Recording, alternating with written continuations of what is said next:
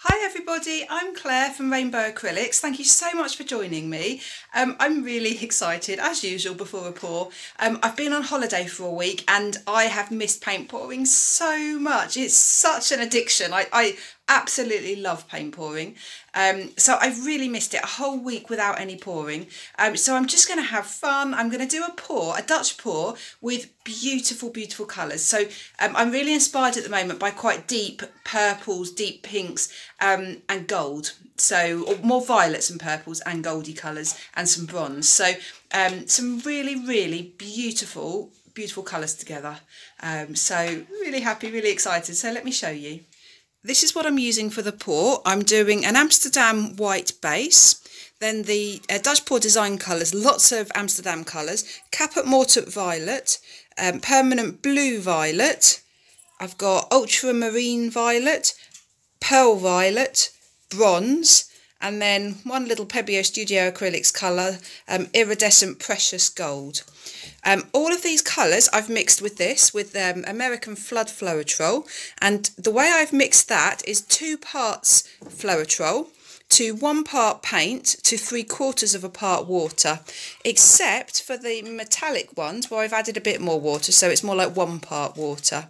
And all of the measurements are done by weight. So, for example, when I mix a little pot, let me show you. I have just mixed this little pot of the lighter colour. I mixed in there 30 grams of Floetrol here, and then I mixed 15 grams of this paint, and then 11.5 or 12 grams of water. So that's how I've mixed it. So it gives me this consistency. So it's quite nice and runny. It doesn't really leave a mound. Maybe very, very slight trace, a very tiny mound. This is on the slightly thicker side, I would say. I might add a splash more water, or I might just leave it, I'm not sure yet. But yeah, that's what I'm using. So let's get started. I've just put push pins in the back, the large push pins, which I just get from Amazon, hammered those in the back, and then I've put my spirit level all over the canvas just to make sure that it's level. It has to be level, otherwise it won't dry properly and the paint will slide. Right, let's start. So I've mixed up some white. Just going to add a splash more water in that. I mixed the paints up about half an hour ago, 3/4 of an hour ago, and they just naturally thicken. It's a warm day, so I think the air just naturally thickens the paints. The water evaporates within the paint. So you can see there's not really a trace. There's a slight mound on a mound as the paint enters the surface. So a splash more water. Really what I want the paint to do is go straight, that's better, straight under the surface of the paint. Nice and runny. Right, let's pour this on.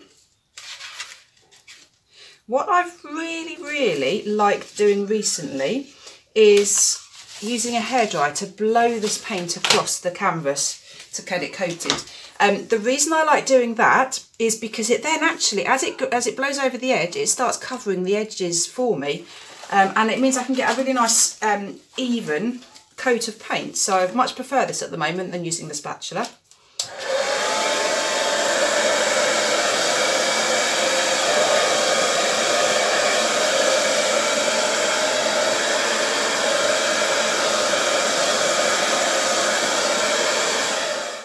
Right, that's my base covered, so I'm now going to add the colours to the design. I've put them in the order I want, and that order is alternating the purple, the violets, and then the golds and the bronzes, and then white. I'm just putting a little splash of white on last, and because it's the pearl white, it just gives the most amazing sheen, and I really quite like that on top.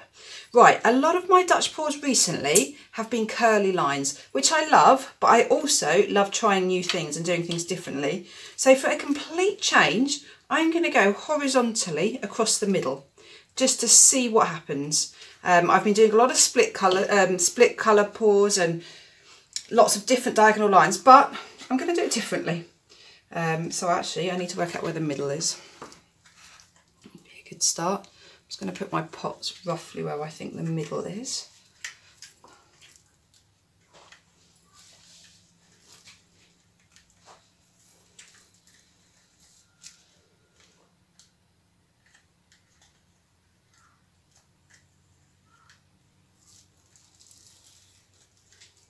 Right, I should have said I'm going to do a horizontal line, but the line won't be completely straight. I will be moving it about a little bit. Right, that was actually quite a lot of that purple. Might be a bit too much. Right, bronze.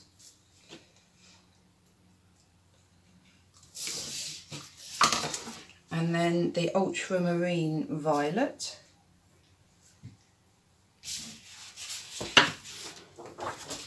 And then some gold.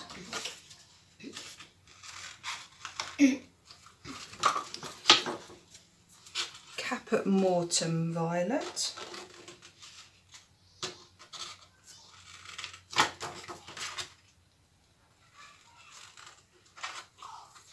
And then a little bit of my pearl white on top.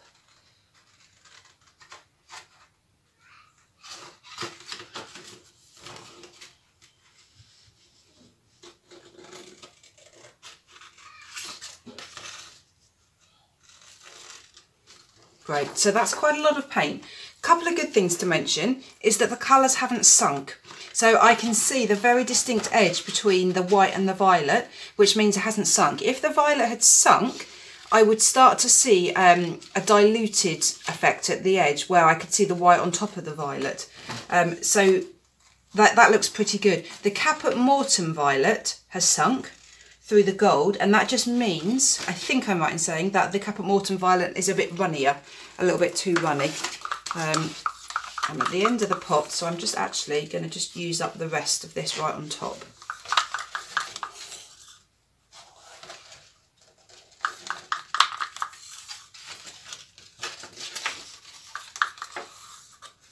Right, that is a lot of paint.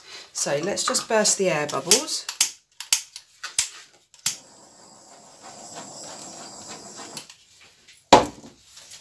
And blow this out.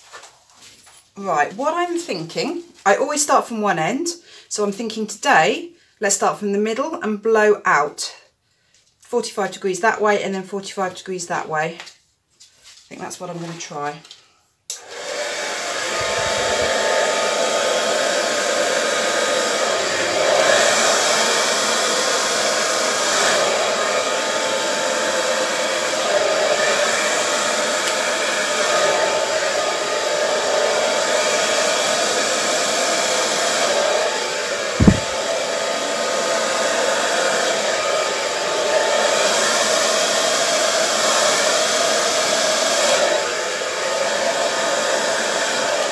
Wow, I love it, I love it. Look at the colours. My goodness, they are beautiful. The gold and the bronze that are popping up, the cells that are popping up are beautiful. Wow, I'm really, really happy with this. Right, I'm going to do a little bit of tweaking around the edges. Not quite happy with some of these edges. Wow, this colour scheme is, oh, it's gorgeous. So pretty. Right, let's just do a little bit of tweaking around the edges.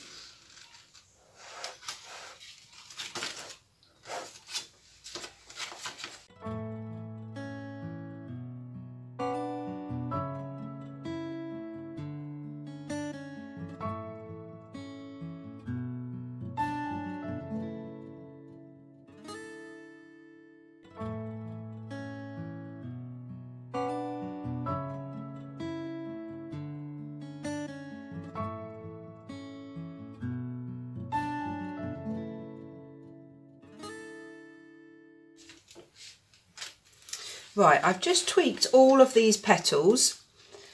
I'm not sure I'm happy with the composition. So I'd normally stop at this point because what I like is the irregular edges. But what I also like when I was doing this is when I've blown it out further and stretched the paint over the white starts coming through.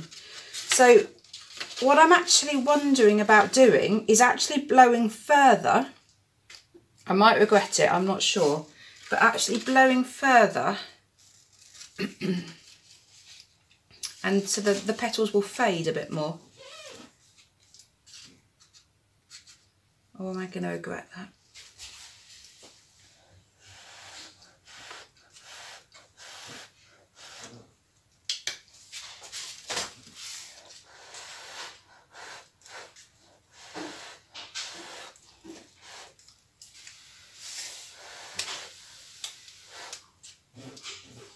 I quite like it. It just is a little bit softer at the edges.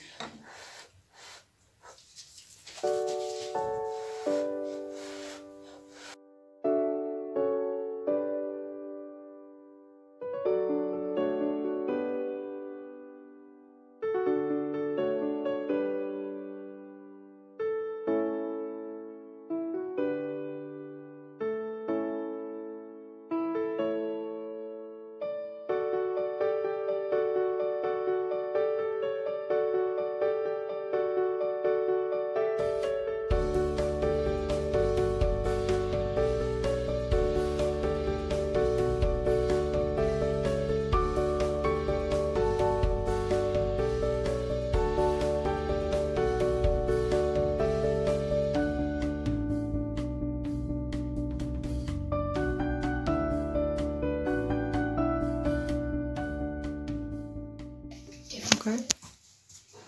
I've finished. I got a little bit carried away with the blowing, as you can tell. So we now no longer have petals, but I don't know what you call them really. The problem I had with the composition was this petal here was very, very pale, whereas in contrast you had a petal here with really intense colour, and I just felt it didn't balance. So what I've decided to do was just actually, if I blow over the edge, you get a totally different effect, but it just seemed a bit more balanced to me.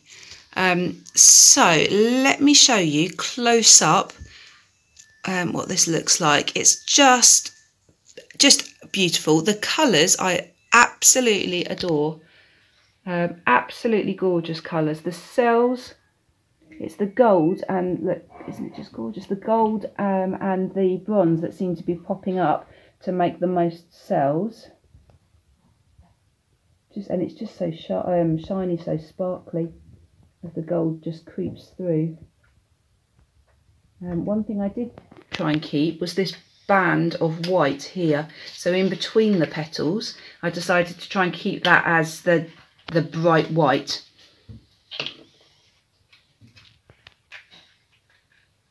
Oh, I love this. I love these colours. I think I'm going to do another pour straight away with the same colours because they're all out. I just need to mix some more base colour. Great. I will be back when it's dry. So here is the dry result. I'm so pleased with it. Look how intense and dark that band is in the middle, and then it just fades to nothing. I'm really pleased with it. It's not what I was anticipating pouring yesterday, but so pleased. I love all these little wispy bits at the edges. They're just so delicate. And then also, yeah, along the top here, really delicate. And because of this size of canvas, I'm just so pleased that I did the Dutch pour to the edge. Now look at, oh my goodness, the colour. Look at the colours. I've got it on an angle to try and show you the shimmer of that bronze there and that gold there. The colours are gorgeous. There's some really dark patches, and that is that really dark violet, that permanent, I think it's blue violet, and it's almost black in places.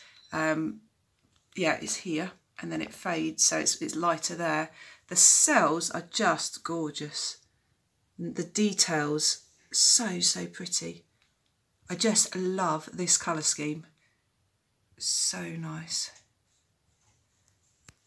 Great, thank you so much for watching. As usual, please leave any comments you want to. And if you like it, give it a thumbs up. And please consider subscribing so you'll get all my notifications for all my new release videos.